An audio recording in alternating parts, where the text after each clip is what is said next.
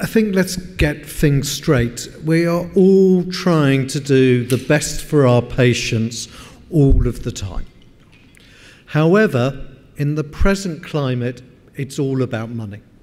And so we have to do our best for all of our patients, not just the individual patient, but at a population level as well, and decide where is money best spent. And so the real big question is whether TAF truly has an advantage over tenofovir, not only for the treatment of hepatitis B, but also for the treatment of HIV. And if there is any advantage, whether that is financially feasible. And I'm going to put it to you that TAF is really just an illusion.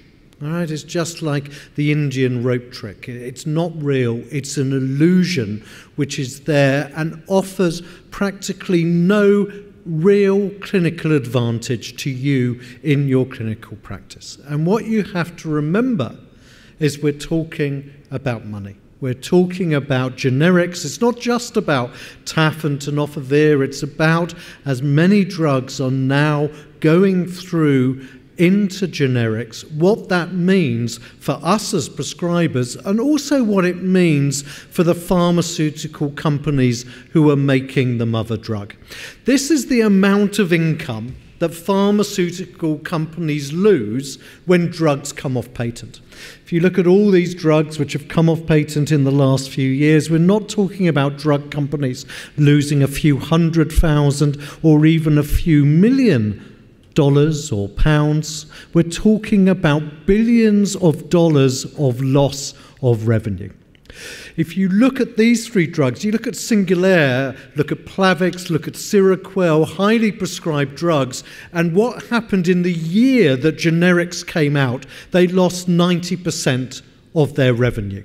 If you look at Singulair, it lost 90% of its revenue within 4 weeks of the generics becoming available. And what drug companies do is they use a technique called evergreening to actually make you, convince you to continue to prescribe their drug in new formulations, new doses. First of all, they build a strong brand, and clearly tenofovir has a really, really strong brand. It's got a strong brand as the leading nucleotide in HIV, the treatment of choice in hepatitis B. But as drugs start to go off patent, what happens is they either invent new dosages, new formulas to delay the introduction of generics. And what they do most commonly, and what they have done with tenofovir moving to TAF, is a technique called chemical magic, where they bring out this fantastic new drug which merely is an illusion to you as prescribers. And too often we fall for it. I fell for this one. This is omeprazole. So omeprazole is an L and S enantiomer, a mixture of the two. What happened when omeprazole came off patent? They brought out this fantastic drug called esomeprazole, which was much, much stronger. Esomeprazole is omeprazole, but only the S enantiomer. We were all convinced that esomeprazole was this far better drug. All you have to do is double the dose of omeprazole and you get the same level of the active ingredient. It is just an illusion. And so realistically what they've done with TAF is convince you, using numbers which don't really matter, that TAF is a better drug than tenofovir. They've convinced you that this difference in concentration really matters for that patient, using not clinical data, but numerical data.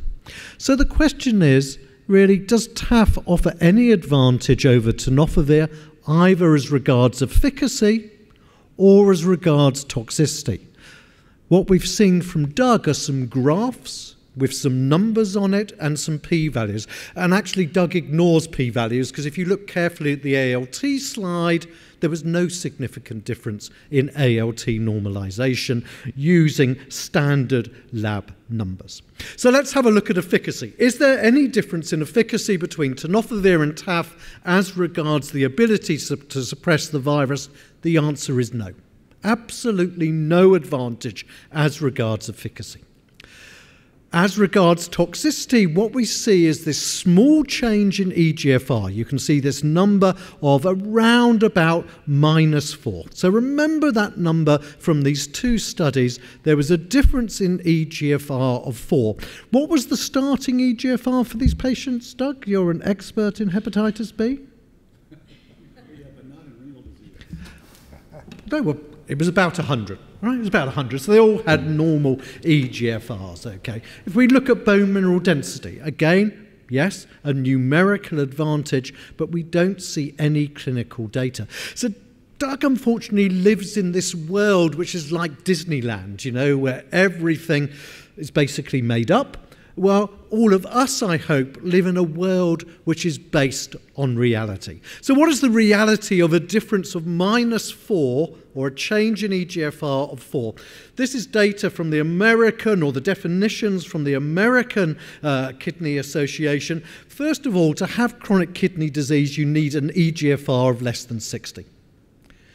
For chronic kidney disease with an EGFR of less than 90, you must have other markers of renal damage, which these patients didn't have. And when we're talking about patients starting above 90, which was the average EGFR for these patients, the variance is around 30%. So 30% of 90, Doug, is 27. I think, no, it's not, is it? It's 30.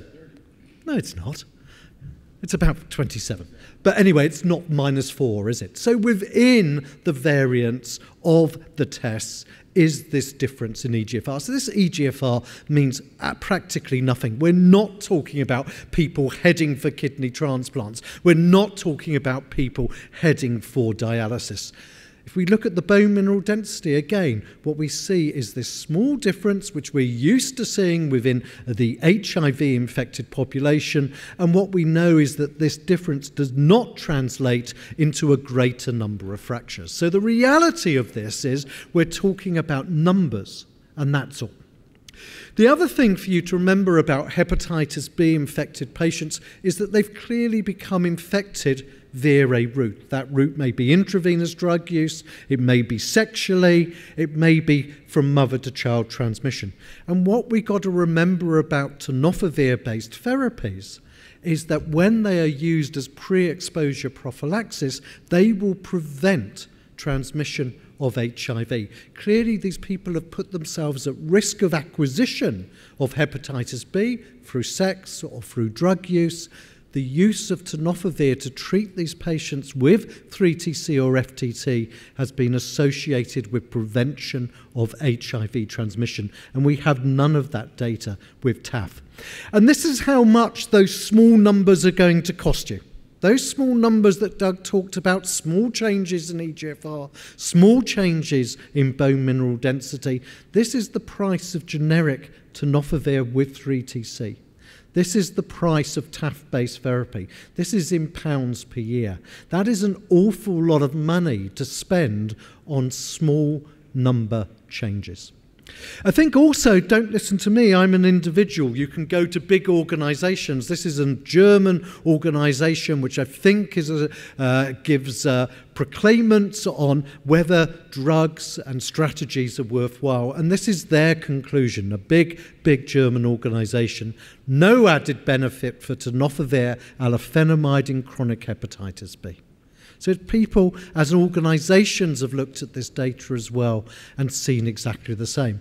The choice is yours, but think about where else you could spend that money to treat other infections, other diseases, or even to prevent them. Thank you very much.